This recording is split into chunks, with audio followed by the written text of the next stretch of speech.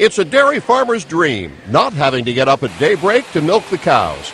An Australian dairy is now using a robotic milking system. It's a modern-day solution to one of life's oldest tasks. It's taking us away from the drudgery of having to get up at 4 o'clock in the morning and get wet and cold and covered in cow manure.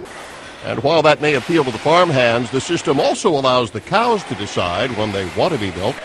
And they can come with their friends or they can come alone and operate the system in a way that suits them.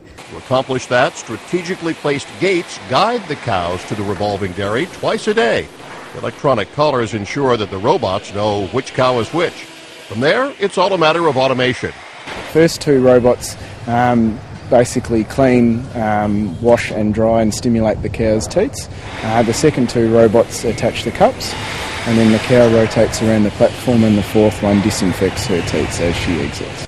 Once traffic settings are computerized, the cows can get down to business without the need for man to lend a helping hand. John Belmont, Associated Press.